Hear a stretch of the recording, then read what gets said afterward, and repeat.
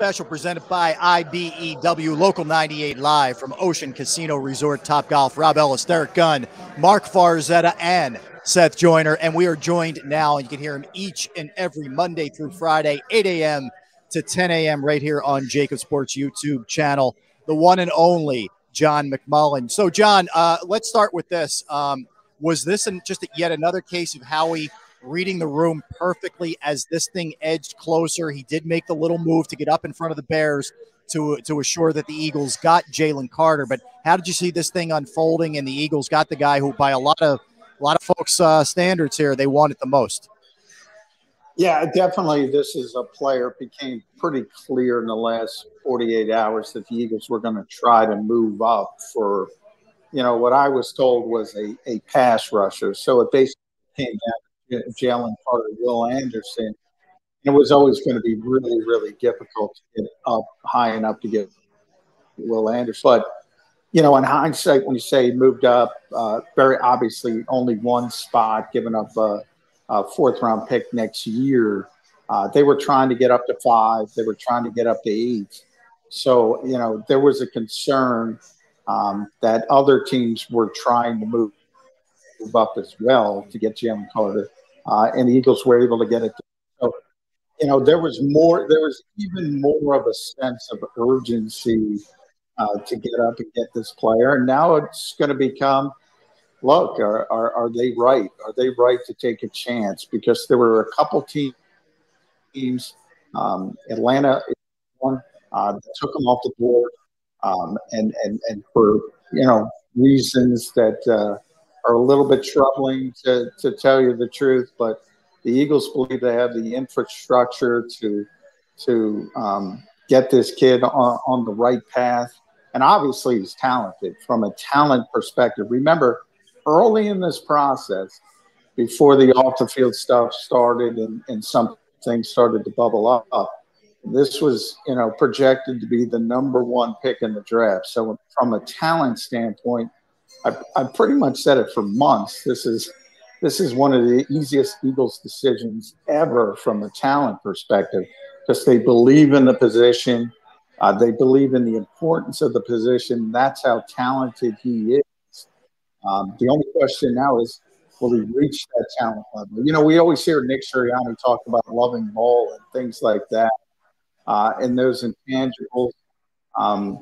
We'll see. I mean, this team, this franchise is a little haughty at times, and some of it is deserving, and we'll see if it works out with Jalen Carter. All right, let me just follow up, John. So a couple things for people who may not know the full story. So he was, involved in a very serious car accident. He was not in the car, but he was drag racing with other folks who ended up, dying in a car accident. Now, those people were, allegedly under the influence, et cetera. We know that much. We know at his, at the combine, he wasn't in the best shape in the world. And there are others things. I don't know if there's things that you can expand on, but what were some?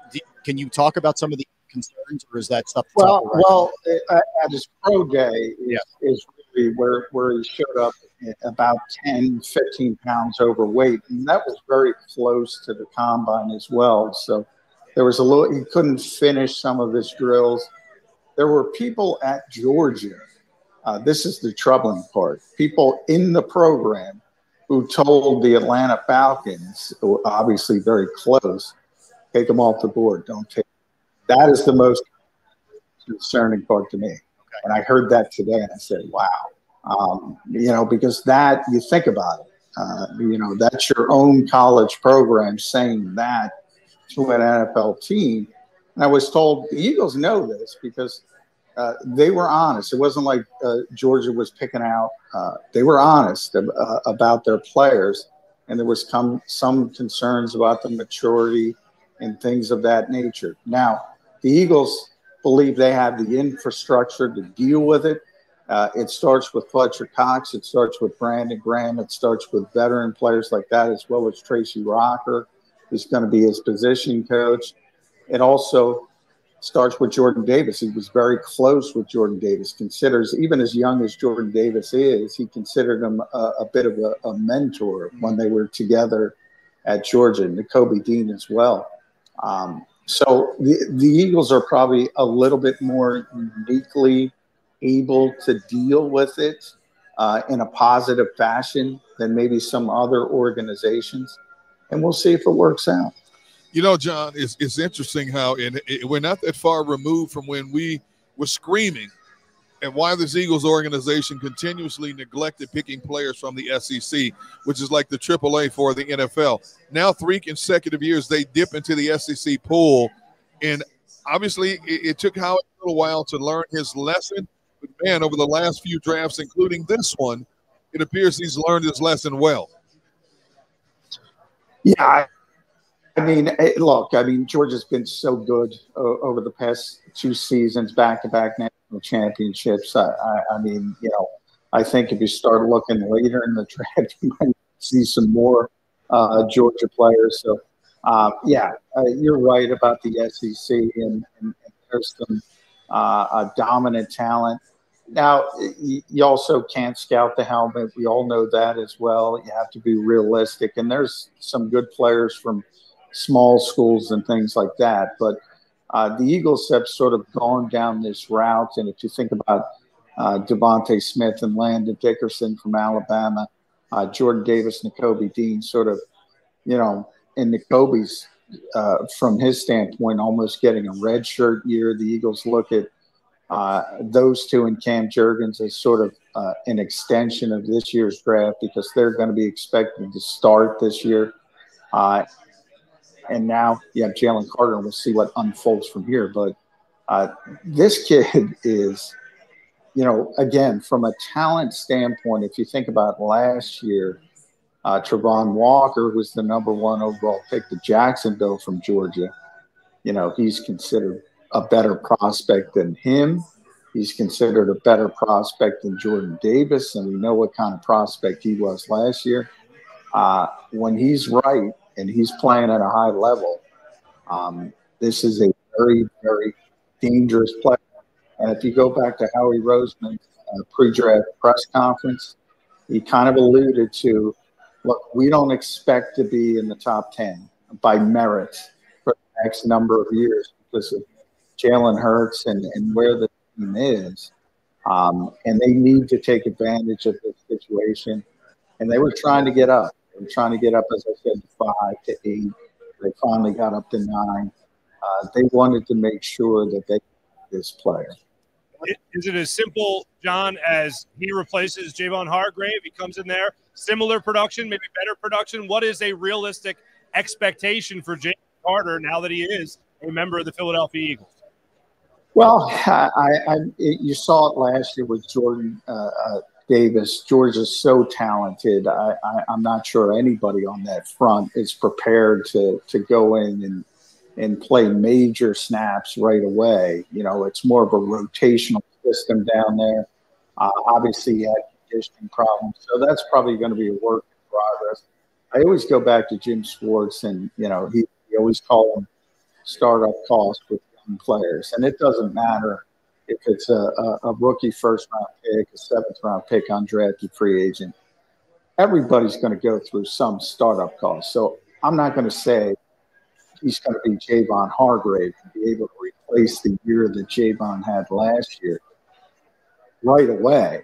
But long-term ceiling, he's got a higher ceiling than Javon Hargrave. So, player development is real, but it's going to take some time. But when you look at this Eagles defensive line as a whole and understand they still have Fletcher Cox and Brandon Graham and some of the veteran players, that's what they want. They want this rotational system. They want to come at you in waves. And this is going to be a big part of that rotation from day one. That's the goal.